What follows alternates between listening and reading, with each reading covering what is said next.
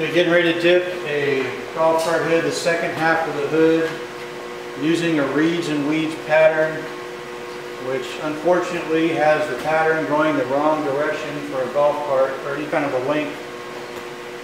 So we're having to seam even the smallest of golf cart hoods.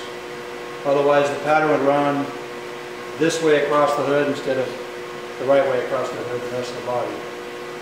So what we've done so far is we dipped half of it. It's still wet. It's dried on the other half. We're going to dip the other half using the PVA of the film to actually create the barrier so that we don't have to mask off the other side. So this hood is wet from a dip that just happened about 15 minutes ago. It has not been rinsed at all.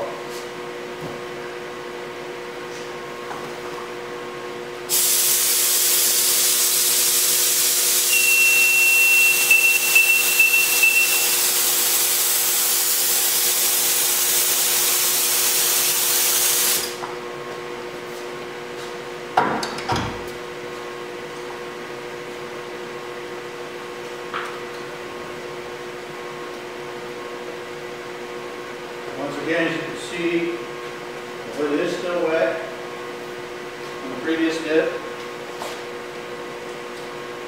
No masking tape in between. Normally I would have gloves on right now, but I was too busy jacking my jaws. Okay.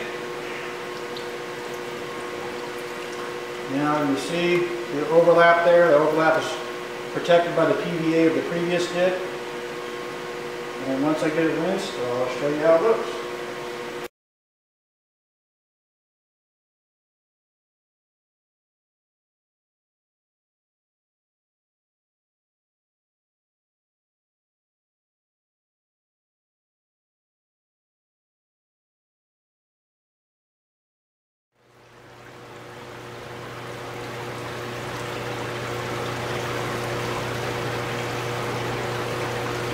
Okay, so as you can see, the seam, real nice, no tape.